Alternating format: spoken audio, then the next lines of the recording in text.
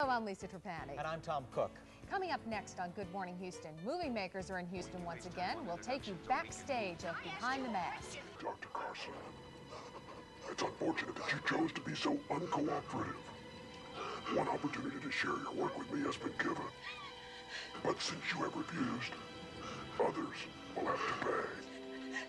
Well, Tom, who were your favorite superheroes when you were a kid? Probably Superman, Batman, but I saw them on television. Right. But some people are old enough to remember when they actually started on the big silver screen, right? That's exactly where they started, and it's the kind of thing you get hooked into, you know, very clear, good guy, bad guy, and then at the end, to be continued, the suspense, the cliffhanger.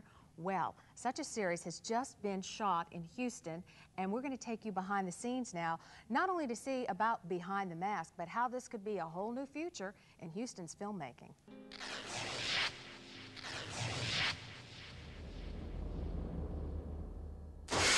My little inventions, yes.